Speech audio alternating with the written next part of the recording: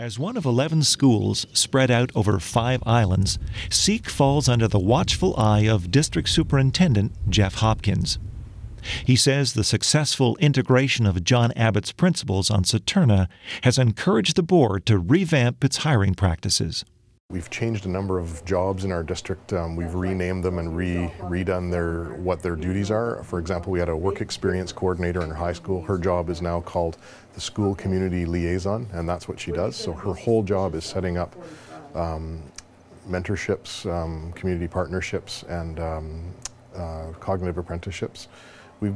Because we've opened that door, we've been really open to, at all of the schools, hearing people who are coming in to offer things. We often would get that, but schools weren't really sure what to do with it. But I think because we've been having an actual conversation about it, we're trying to now look for ways to hear that and give people a place to play a role in the school, or students to be in the community.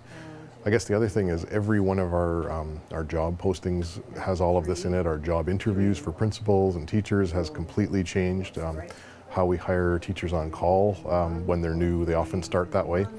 And our conversations with teacher training programs they all focus on this in a really conscious way. The future of the Saturna Ecological Education Center depends on developing new and innovative programs, expanding mentorship roles and recruitment, and continued community support. But the key issue is building enrollment.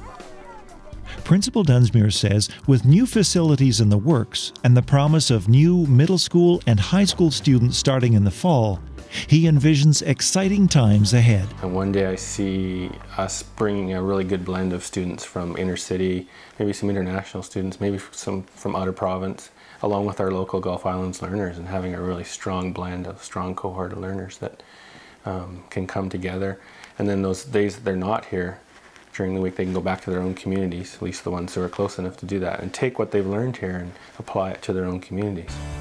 For these teens on Saturna Island, it's been a time of exploration and discovery, personal growth, testing limits, and taking risks.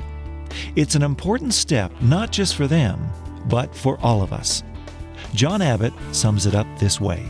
The potential stormtroopers to save this are our present adolescents.